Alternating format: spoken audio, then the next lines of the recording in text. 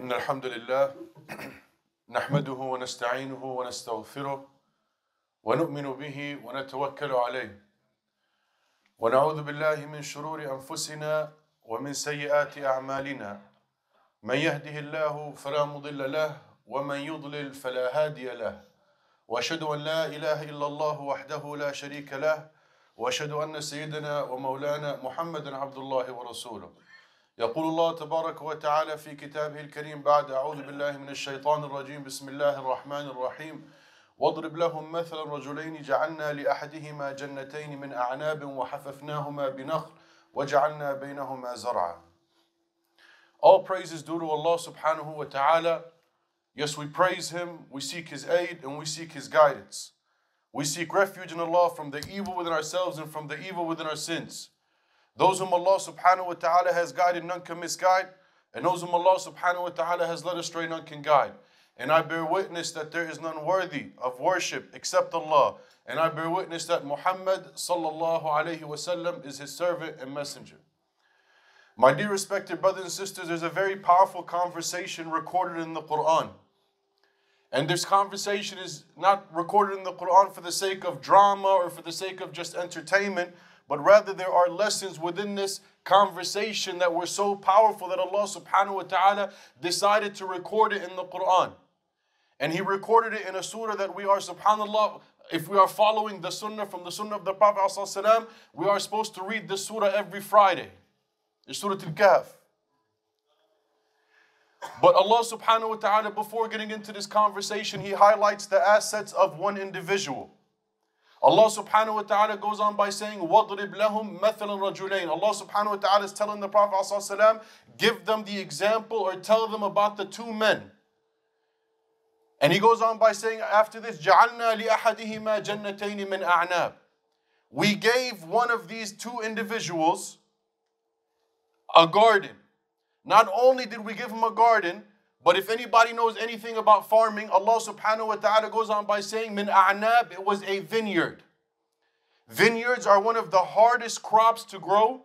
They require to be babied a lot. They require, if they're going to grow, they have to be wrapped around the stick for the sake of growing properly. They require a lot of manual labor. And automatically when Allah subhanahu wa ta'ala is highlighting such a huge asset, if He has such a big property, you automatically know by default He must have a lot of employees. Meaning Allah has given him a lot.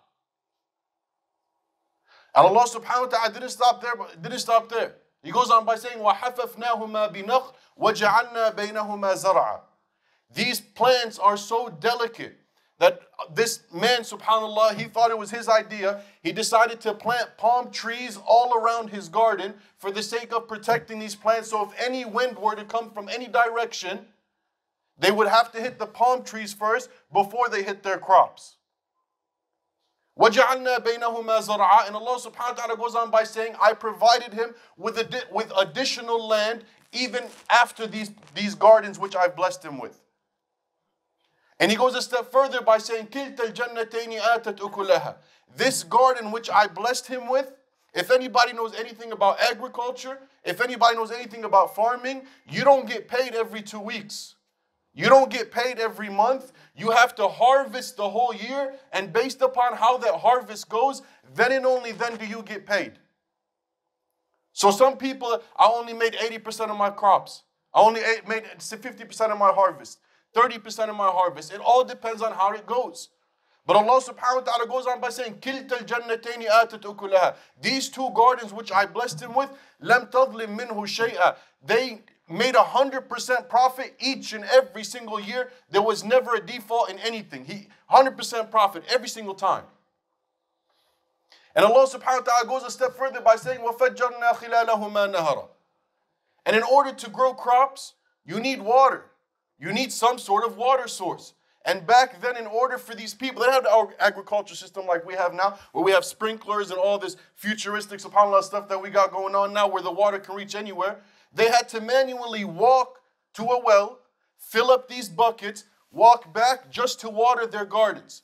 Allah subhanahu wa ta'ala goes on by saying, I bless this man not only with a perfect garden, not only with a garden that comes back 100% profit, but he goes on by saying, وَفَجَّرْنَا خِلَالَهُمَا نَهَرًا, and I provided for him a well that just started sprouting water in between two gardens, so they were just getting watered perfectly. He didn't even have to do nothing. He literally had to do nothing, except just move a little bit, harvest, go sell, and Allah had written for him, it was going to be 100% profit. Now one day he goes on by saying, this is where it gets interesting now. After Allah subhanahu wa ta'ala highlights all his assets, and if anybody understands Arabic, Allah subhanahu wa ta'ala goes on by saying, وَفَجَّرْنَا خِلَالَهُمَا نَهَرًا. The wording here is using that Allah subhanahu wa ta'ala is taking credit for it. The man didn't do it, I did it. Now this is where it gets interesting. This same individual whom Allah subhanahu wa ta'ala had blessed with all of this that was just highlighted, وَكَانَ لَهُ ثَمَرٌ, he's walking one day, he's having a conversation, and he comes across his neighbor. And he's just having, وَهُوَ يُحَاوِرُهُ فِي الْحِوَارِ فِي الْكَلَامِ. Yeah, he's just talking to him. It's just normal conversation. Hey, how you doing? Nothing too spectacular. And in the middle of this conversation, he just, for whatever reason, he gets a little bit prideful, he gets a little bit arrogant, and he goes on by saying, أَنَا أَكْثَرُ مِنْكَ مَالًا وَأَعَزُّ نَفَرًا. You know, I got more land than you. I got more property than you. I just got more than you. For no reason. Right? And subhanAllah, it's not like, and if you pay attention to this ayah, it's not like he ran out of his house, ran to his neighbor's house, knocked on the door, neighbor answered, say, you know, I got more than you know. This was simply al-hiwar fil kalam. He was just having a conversation with his neighbor. And I see this happen a lot nowadays within the Muslim community. And Allah subhanahu wa ta'ala makes mention of this act in the Quran. When you take the blessings which Allah subhanahu wa ta'ala has blessed you with, and you use them for the sake of, oh yeah, I got this and I got that. We have to be very, very, very, very careful. And I see this come up a lot, even when it comes to the issues of weddings. You know, my son, he got married at the plaza. He got married here. It was $150 a plate. Where did your son get married? If Allah has blessed you with something, there is no need to make mention of it. I don't care how subtle it is. I don't care. And I see this a lot happen within the Hifz community. The parents will be talking. You know, my son, he finished 21 juz. How much your son memorized? My son got accepted into Harvard. Where are your kids going? Why are we playing this game? SubhanAllah, and the reason this is so critical, because all of this leads back to community building. If we're constantly flexing and showing off the blessings which Allah subhanahu wa ta'ala has given to us, all it does is build animosity between us. This brother's always talking like this. I don't like to deal with this brother, he's arrogant. And the issue is, when you call out the brothers talking in this manner, their response is, oh, I'm not bragging. You know, I'm just telling you what happened. I'm not bragging. We have to be very, very, very, very careful. And this is so powerful. Ibn Qayyim, he says something very powerful. He says, a calamity, which leads you back to Allah subhanahu wa ta'ala, is better than a blessing that will make you forget about it. Now this man, after making this statement of saying, I got more than you, and so on and so forth, the Quran doesn't even mention the response of his neighbor. This same individual now, he goes on by saying, he goes back to his home now. وَدَخَلَ جَنَّتَهُ, he enters into his garden. وَهُوَ ظَالِمٌ لِنَفْسِهِ, and Allah says he's only oppressed himself. And subhanAllah, when you start to get delusional in this dunya, as far as the blessings which Allah has given to you, you start to forget about the akhirah. So he goes on to say, وَدَخَلَ جَنَّتَهُ وَهُوَ ظَالِمٌ لِنَفْسِهِ قَالَ مَا أَظُنُّ أَن تَبِيدَ هَذِهِ أَبَدًا. You know, life is so good. I got such a good setup here. There's no way all of this can go away. Allah must love me if He's blessed me this much. There's no way. Right? And he goes a step further by saying, وَمَا أَظُنُّ السَّاعَةَ قَائِمًا. You know, I don't think the hour's coming. Or even if it is coming, I don't even think it's that bad. You know, if Allah has blessed me so much here, what's to say that He's not going to bless me in the akhirah as well too? And subhanAllah, the scary thought about this is the way the Christians think. They think if God has blessed you, that means God is happy with you. If God is taken from you, that means God is mad at you. In Islam, we are taught if you have, it is a test. And if you don't have, it is also a test. It don't matter. Inna akramakum indallahi atqakum. Verily, the most honorable amongst you is the one who fears Allah, not the one who has property and money over the one who doesn't have. And subhanAllah, you often find that the people who you genuinely try to talk about that, I've come across these individuals. I try to tell you, Akhi, fear Allah. Everything is so good. Why? Why do I need to pray? I'm a good person. Why do I need to do this? I'm not harming anybody. Right? This when we get delusional within our blessings, which Allah subhanahu wa ta'ala has blessed us with, and we don't see them for what they are and that as tests, we begin to forget about Allah just like this individual did. But it doesn't stop there. He goes on by saying, now his neighbor hears what he just said. ما أظن الساعة ولئن رددت إلى ربي لأجدن خيرا منها منقلبا. Even if I go back to Allah, I'm going to find better than this. Now his neighbor, who he just abased, who he just insulted, who he just belittled through the means of conversation, hears what he just said. And this just shows his level of taqwa. He runs over to him. قال له صاحبه وهو يحاوره. Look at his level of wisdom. Once again, they're just talking. It's not like he ran over to him and said, hey, fear Allah, how could you make such a statement? وهو يحاوره. He's just talking to him. He used wisdom. And he asked him a very simple question. أكفرت بالذي خلقك من تراب ثم من نطفة ثم سواك رجلا. You're going to deny the one that's created you from nothing, from dirt, from an extract of clay, from a vile extract. Like you're going to deny Allah? You think you did all this with your God? You think Allah blessed you? You think you did all that? You worried about your God when you're denying Allah? What's wrong with you, man? And he goes on by saying, لَكِنَّهُ اللَّهُ رَبِّي. Verily, He is my Allah. وَلَا أُشْرِكُ بِرَبِّي أَحَدٍ. I would never associate knowing when I don't know with Allah. And he goes on by saying, وَلَوْلَا إِذْ دَخَلْتَ جَنَّتَكَ. He goes, rather, look at how his neighbor is advising him. Rather had when you entered your Jannah, قُلْتَ مَا شَاءَ اللَّهُ. Glory be to Allah. إِن تَرَنِي أَنَا أَقَلَّ مِنْكَ مَالًا وَوَلَدًا. If Allah has blessed you with it, say MashaAllah. If it be your children that have memorized the Quran, be your business which Allah subhanahu wa ta'ala blessed you with, whatever Allah subhanahu wa ta'ala has given to you, say MashaAllah.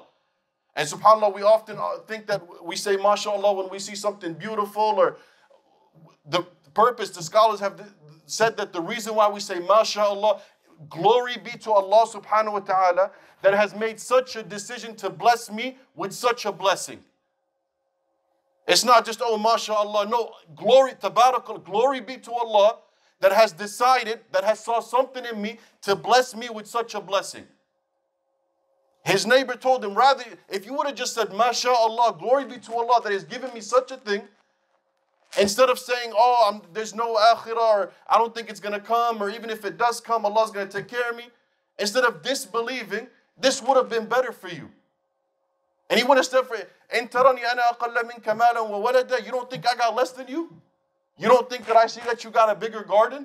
You don't think that everybody sees that you got better than them? There's no reason to talk about it. There's no reason to flex it. If Allah has given it to you, be humble and acknowledge that it's a test. Just like the ones that don't have. But he doesn't stop there. And it's something so powerful because he goes on by saying, فَعَسَى رَبِّي أَن. He goes, be careful talking about your blessings. He's advising his neighbor.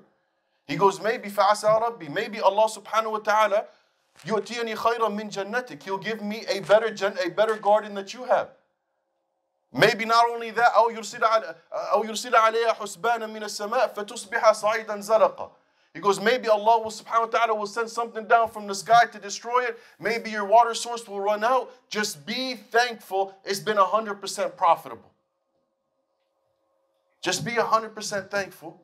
It's 100% profitable. We'll finish this conversation in the second khutbah. أقول قولي هذا واستغفر الله لي ولكم فاستغفروه. بسم الله والحمد لله والصلاة والسلام على رسول الله. رب اشرح لي صدري ويسر لي أمري واحلل عقدة من لساني يفقهوا قولي.